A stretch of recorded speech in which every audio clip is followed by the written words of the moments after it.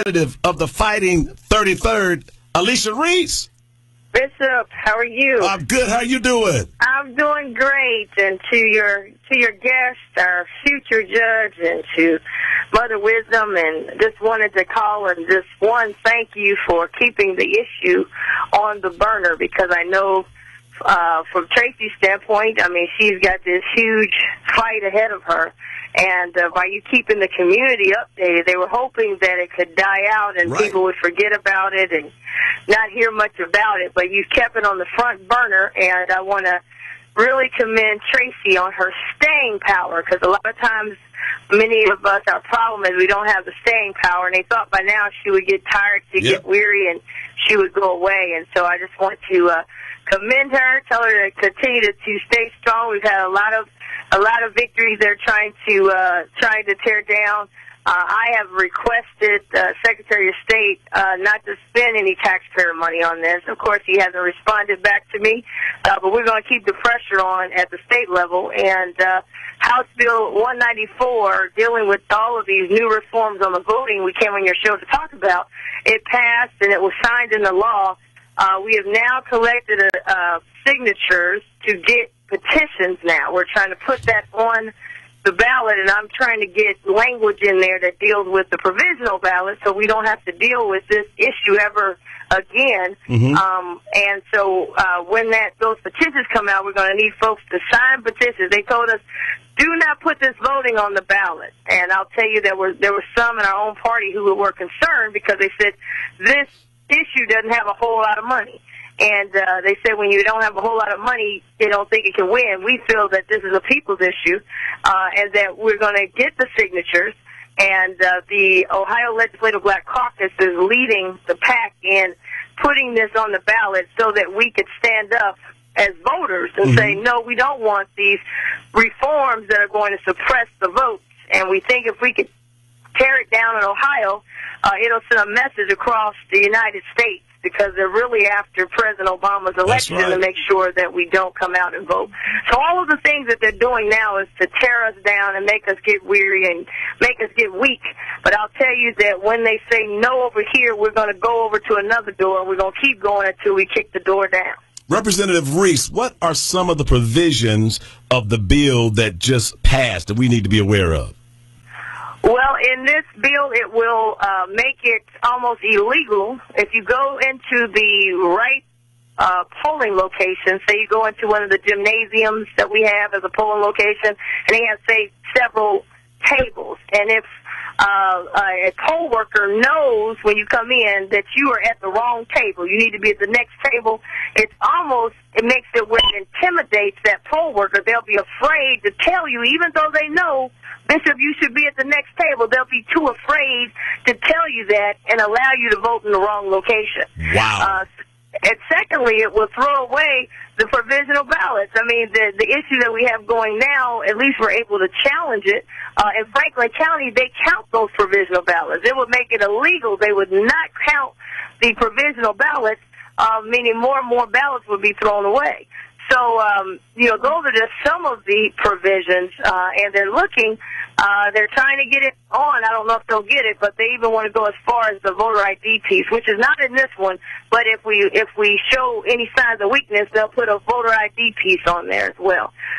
So we are saying that, one, the big problem in Ohio is provisional ballots. If we had a system that counted these provisional ballots, Tracie Hunter would be judge right now. We wouldn't have all of these legal battles that we're going through. We wouldn't have a juvenile court that doesn't have the right amount of judges, because we're still it's almost next November. We're still battling something that was supposed to be decided in last year of November. So we wouldn't have those issues if we had a uniform provisional ballot system that does not penalize a person if they happen to vote in the wrong precinct and they're eligible to vote. So we're trying to put these things on the ballot so that the people can make it law, because unfortunately up at the State House, they just can't get it right. Representative Reece, does it also deal with, I believe there was a clause in there that stated that even if there is poll worker error that results in the person going to the wrong precinct to vote, but the right polling location, that will not, their vote still will not count. So that is correct. Yes. Their vote will not count. So essentially, we're throwing away provisional ballots. Wow. And so even now, when we have a case here in this juvenile judge race where we're able to at least say, wait a minute, these votes should, we won't even have that argument, whether the votes should or should not be counted, because this would create a state law that those votes are no longer eligible to be counted. Wow. Right. It sounds like every issue that came to light in our case, that through House Bill 194, they've tried to close the loophole on to make sure that it never repeats itself. And I guess that's why they're calling it the Tracie Hunter effect. Wow. That is something. And we need to reverse it, because my House bill would allow us to say, wait a minute, we do have a problem. Let's have a uniform system of counting the ballots. Yes. And so me and the Secretary of State had some words. We got into it, and he told me that these people are breaking the law. And I told him he's going to Jim Crow. And so me and him had words. Wow. And now we're saying, wait a minute. The Ohio Legislative Black Caucus is saying, we're going to take it to the ballot.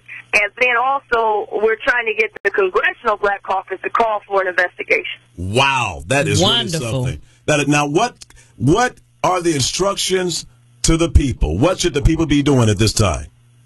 Well, number one, we need to make sure we keep our pressure and our support on this race with Tracie Hunter. She needs you to come out or email or write a letter.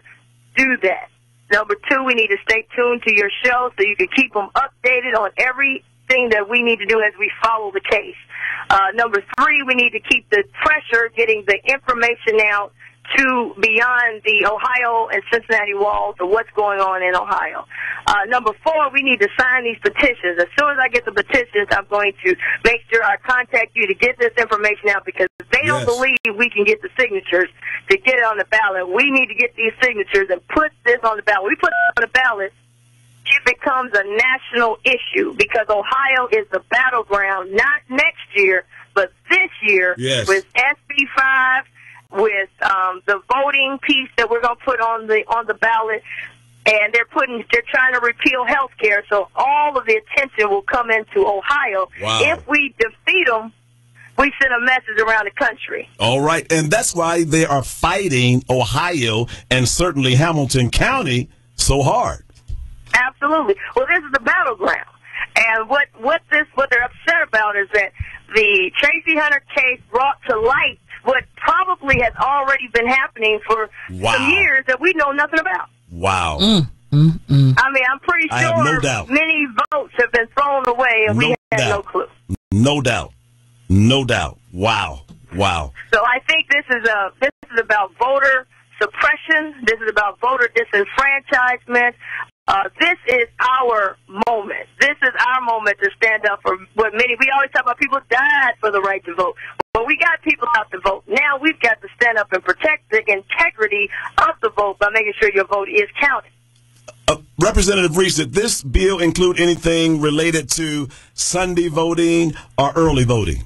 Absolutely. Sunday voting is not allowed. Wow. Early voting, they have reduced the number of days dramatically. The last 3 days going into the election, which is the highest amount of people going for early voting, has been eliminated. What? And then there have been times in other parts of the state where they've had satellite locations, so we make it more convenient for people to go vote.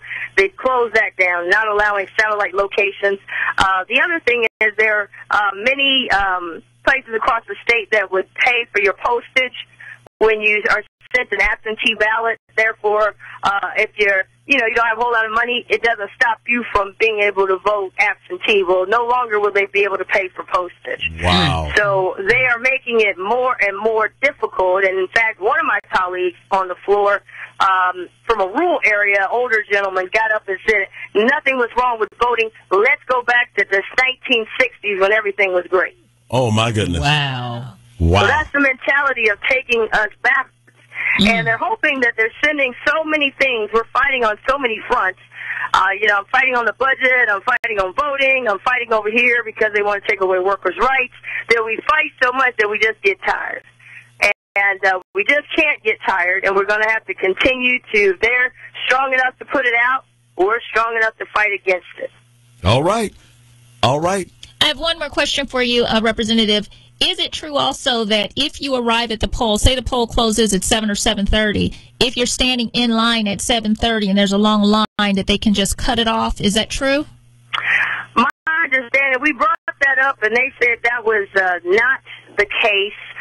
But the way we read the language, it leaves it too open for them to use their best judgment. In other words, one polling place, they said, wait a minute, the law says I got to cut it down. Another place said, wait a minute, the law says you were in line. So we feel it leaves it too open, and it causes, again, disenfranchisement based on what polling place or what part of the state you're in.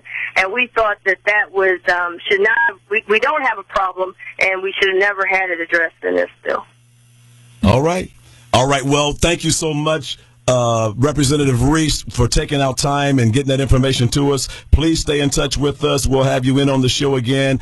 And we thank you for fighting. You have stood for many, many, many years. You've stood for the people. And so I know there's many times you felt like you were standing alone. So if there's anybody that can relate to what Tracie Hunter is going through, it's certainly State Representative Alicia Reece. Yes. Well, I tell you, you're never alone as long as you got God with you. There you go. And that's what my mom and my dad taught me. Just keep standing.